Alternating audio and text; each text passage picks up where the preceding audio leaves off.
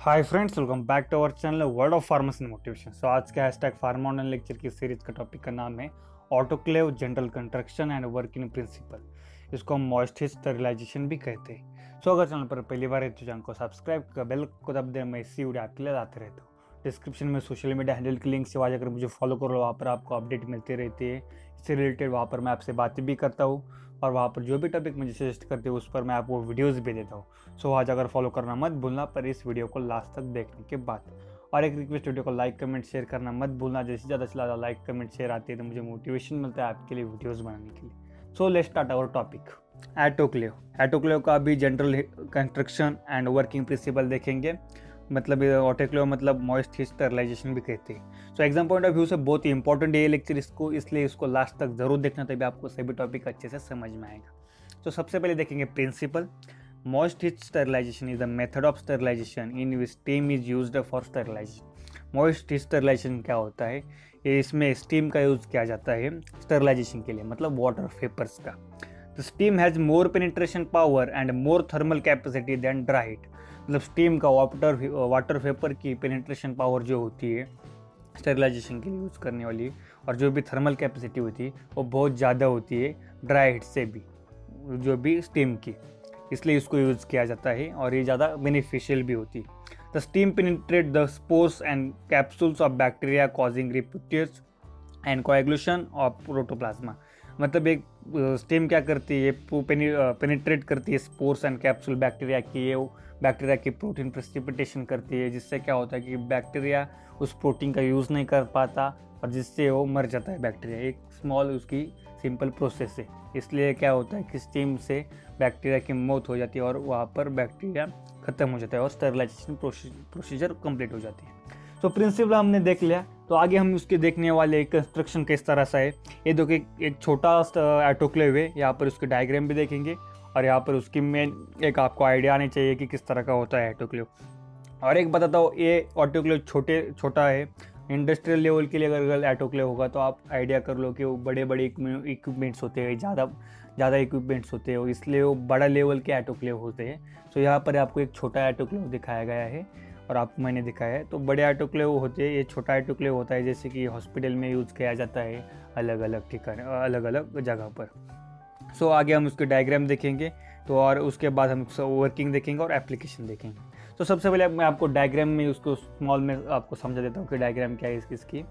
सो ये ऑटोक्लेव है बेसिकली। यहाँ पर ये जो भी लास्ट में ये वाटर है, वाटर की लेवल यहाँ पर एडजस्ट की जाती है। यहाँ पर जो भी ग्रिड बास्केट्स है, इस बास्केट से नीचे ही वाटर लेवल होती है, इसके ऊपर वाटर लेवल नहीं जाती, क्योंकि बास्केट में हम क्या करने वाले होते हैं, हमारे इक्विपमेंट्स रखने वाले होते हैं। तो यहाँ पर सिर्फ नीचे से वाटर की वेपर्स आगे जा सकती है। ये प्रेशर वेसल है, मतलब ये जो भी एक स्पेशलाइज्ड टाइप की उसके वॉल्स होती है जे, और यहाँ पर वाटर लेवल एडजस्ट कर ली। हीटिंग एलिमेंट्स है, मतलब जैसे हीटर टाइप है जो कि वाटर को हीट करता है और जिससे कि उसके स्टीम निकल आती है ऊपर और वाटर वेपर्स निकल आते हैं।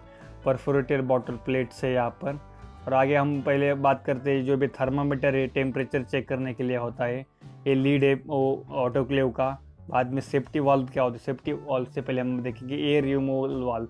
मतलब एक पूरा कंस्ट्रक्शन दोस्तों सिंपल, मतलब किसके तरह होता है, प्रेशर कुकर की तरह होता है। प्रेशर कुकर की तरह होता है।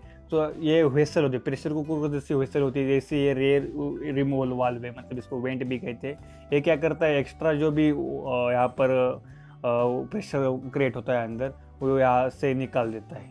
सो यहाँ पर प्रेशर कंट्रोल वाल्व है, जिससे कि प्रेशर कंट्रोल किया जाए अंदर, हमें जितना चाहिए उतना।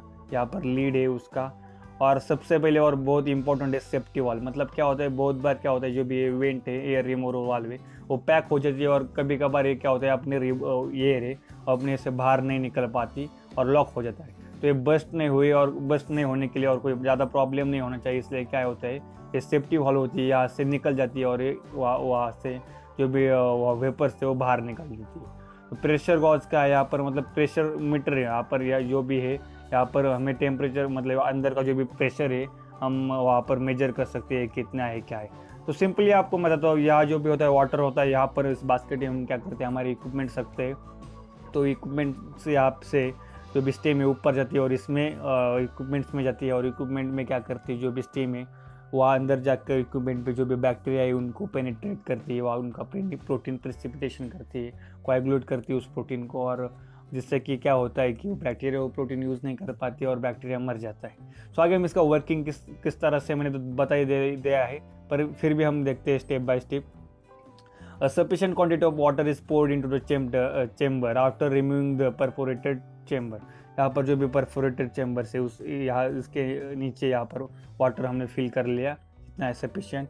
The level of water is adjusted in such A way that it does not touch to the bottom of perforated chamber. मतलब ये जो भी अलग बॉटम है परफोरेटेड चैम्बर का, उसको वाटर टच नहीं होना चाहिए, उससे नीचे ही होना चाहिए। सो उसके आगे क्या है, then the lead is then closed with the wing nuts and bolts. Then क्या किया जाता है, ये जो भी लीड है उसको क्लोज किया जाता है विंग नट एंड बोल्ट्स, इससे लीड उसको क्लोज किया जाता है।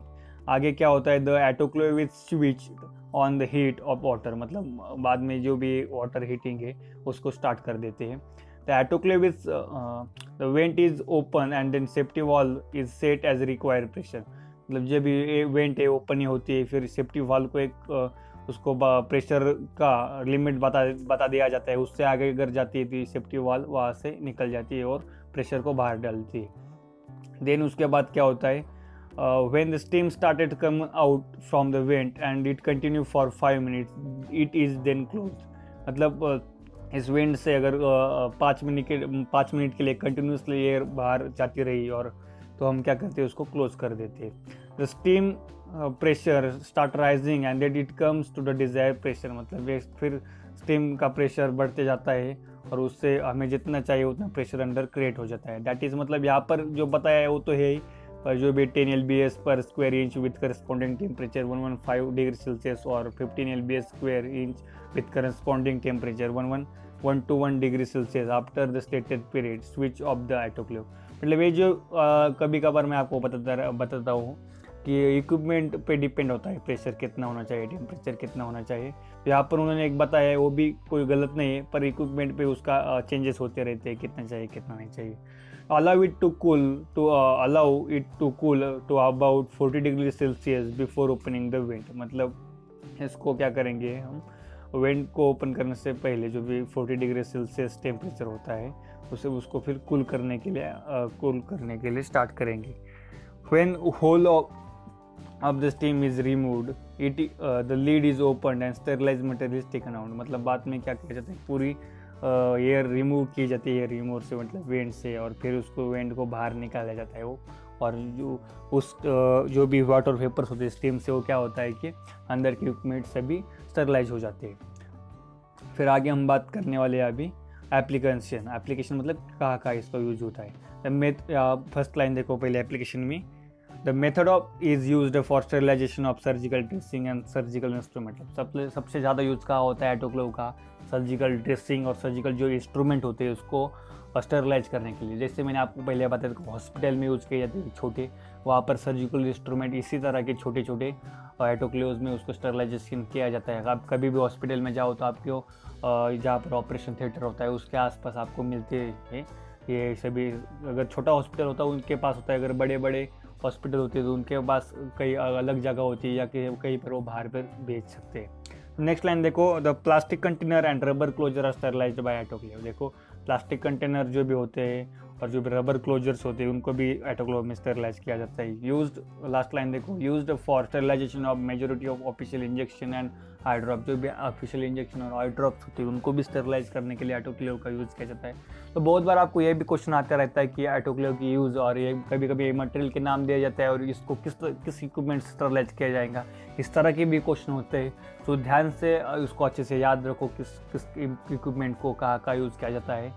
सो शॉर्ट में फिर एक बार देखते क्या क्या देखा हमने। सबसे पहले प्रिंसिपल देखा कि मॉइस्चर स्टरलाइजेशन, स्टीम से उसका स्टरलाइजेशन किया जाता है, स्टीम ड्राई हीट से भी ज़्यादा पेनिट्रेशन पावर होती है। शॉर्ट में उसका कंस्ट्रक्शन देखा, उसकी वर्किंग देखी, उसके एप्लीकेशंस देखे। सो डिस्क्रिप्शन में लिंक से आवाज़ कर मुझे फॉलो कर लो। मुझे कमेंट बॉक्स में ज़रूर बताना आपका अभिप्राय क्या है मेरे बारे में। मुझे कुछ सजेशन होते हैं, मुझे बहुत अच्छा लगता है अगर आप कुछ सजेशन देते हो, कमेंट करते हो। So thanks for watching video. मिलते हैं नेक्स्ट वीडियो में। Bye bye.